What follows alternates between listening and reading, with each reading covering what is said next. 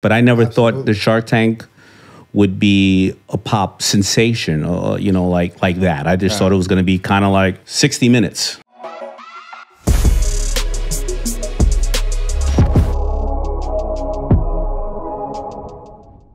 All right, so you've always wanted to be a businessman since you were young, but then it really turned into you being on TV. Did you ever want to be on TV? I did want to be on TV at first, but I happened to grow up in Hollis, Queens, where for some reason in Hollis, Queens, this little small area, came majority of the hip hop artists in the 80s and 90s. You know, I would see Run DMC driving on the block, or Salt and Pepper, or LL Cool J. The guys from Onyx would be my barbers, or Ja Rule. We hung out down the block. Waka Flocka lived 3 doors away from me. Intro, some of the Fat Boys lived there. Tribe Called Quest, anybody and everybody, right? I was on the first major national tour called the Fresh Fest, and I remember being on that tour about 14 years old, just pushing around speakers, and it was like Rakim, Public Enemy, and all these other acts, and I wanted to be, hopefully, one day on TV. I was a break dancer earlier on. I remember auditioned with Houdini. They said they would take me on tour, and I was around 15, 16, and my mother said, hell no, you ain't going on a goddamn tour. Because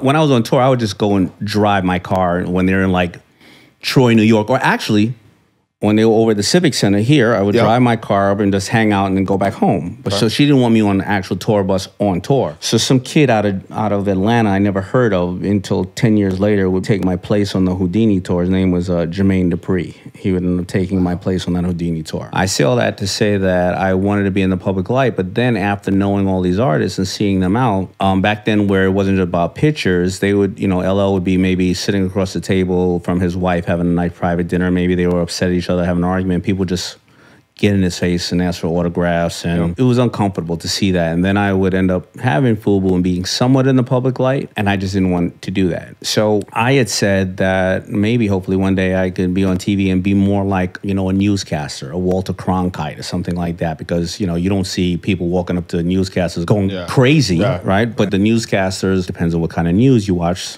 they're giving potentially, hopefully, vital information to make you a little smarter, and I wanted to be that. So I took the job on Shark Tank, and I became that, but I never thought the Shark Tank would be a pop sensation, or, you know, like that. I just thought it was going to be kind of like 60 Minutes.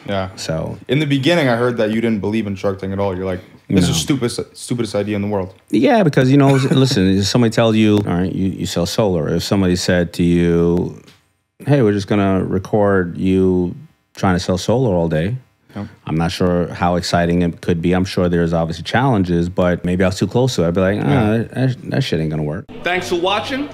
I wish you love and power in your life. Make sure you like, make sure you subscribe. Check you later.